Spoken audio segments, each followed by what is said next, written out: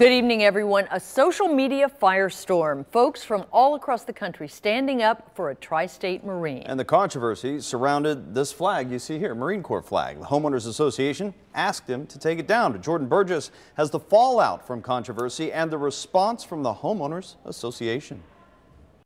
That flag is still flying here tonight. A few hours ago, the Triple Crown Homeowners Association agreed to allow any United States issued flag.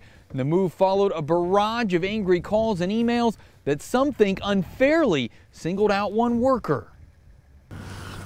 You can't miss the Marine Corps flag outside Scott Wallace's home, but this week it drew some other attention. Wallace posted on his Facebook page this notice that the flag violated the Triple Crown Homeowners Association rules. It says Marine flag not permitted, U.S. flag only.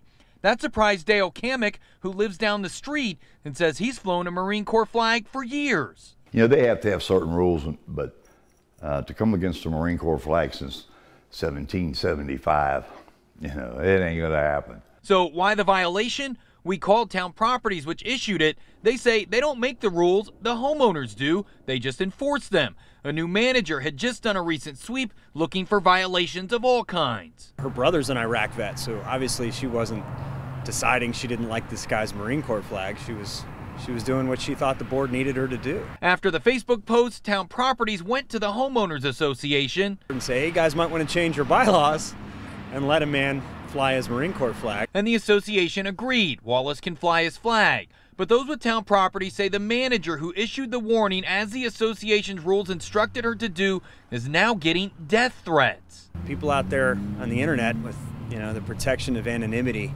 have made some pretty nasty threats against her and her family, and that's pretty scary. Wallace didn't want to talk to us on camera, but he posted on Facebook that he wanted to thank the manager for following up and that he knows she didn't mean anything disrespectful. He urged his supporters to, quote, take that passion that is burning inside for America and help out our veterans.